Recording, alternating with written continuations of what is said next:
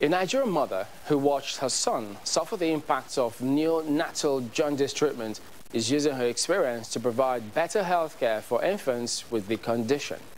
After the time in hospital with her child in 2015, she recruited a team of technicians and founded a company which developed the first mobile solar-powered phototherapy jaundice unit in the country. The units use LED lighting instead of fluorescent lights, making the treatment more comfortable for babies.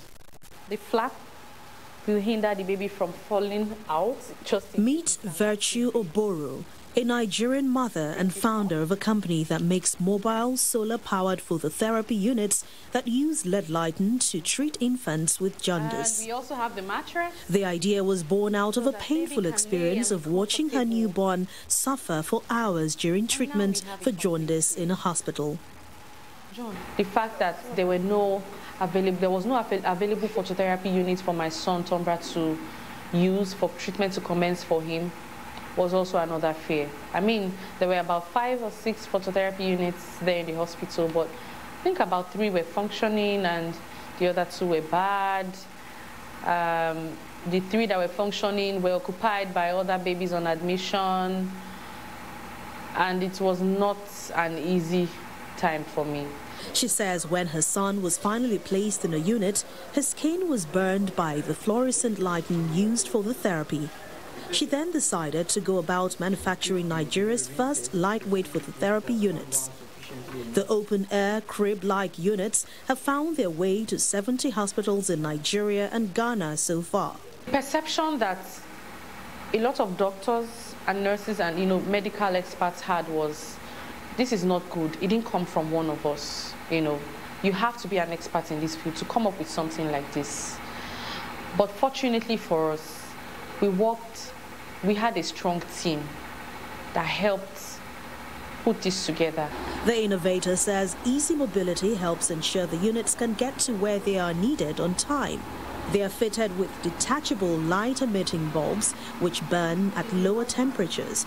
This keeps babies from being dehydrated or burned and change the way neonatal jaundice is treated in Nigeria.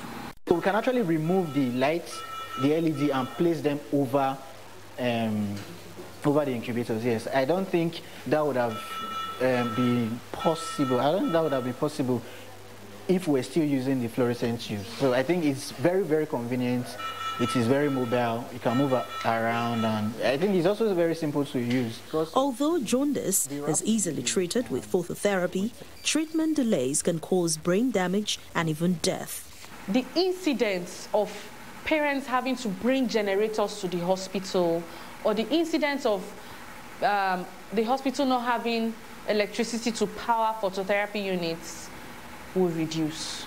So it means that as soon as a baby is diagnosed with jaundice and phototherapy units or phototherapy treatment is recommended and the crib aglow is provided for them, they don't have to bother about electricity. The United Nations says Nigeria accounts for Africa's highest number of newborn deaths, including those from jaundice, with more than 290,000 fatalities annually within the first month of life. The team of innovators hope to reduce the number of cases of infant jaundice deaths. So we make the lights detachable.